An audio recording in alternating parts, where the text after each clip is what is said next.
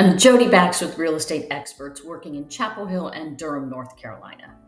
Today, I'm going to discuss why you should test a house for radon in North Carolina and why this is important. Radon is a naturally occurring, colorless, odorless, radioactive gas that is present in the majority of soils and rocks. According to the United States Environmental Protection Agency, radon is the #1 cause of lung cancer among non-smokers.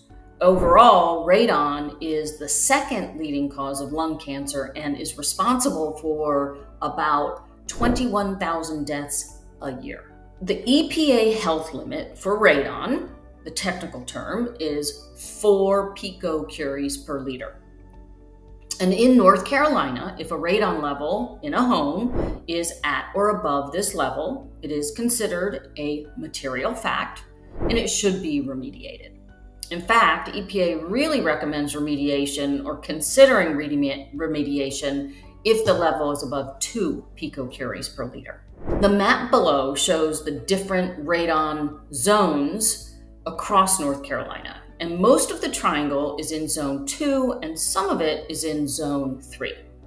Zone 2 is the area predicts to have an average potential indoor radon level between 2 and 4 picocuries per liter.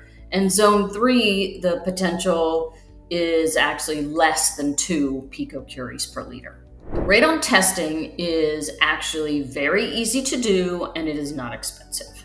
A radon test costs approximately $125. And the cost of the remediation is not expensive either.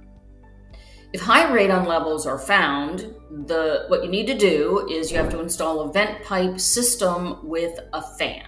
Based on the size of the house, these systems can run somewhere between about $1,800 to $3,500.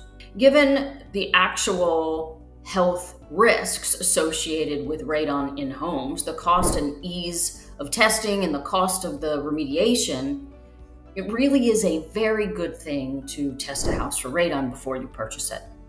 I highly recommend making this part of your due diligence process. If you have any questions about this or any other real estate matter, please don't hesitate to contact me at jodi@realestateexperts.net or 919-759-6359.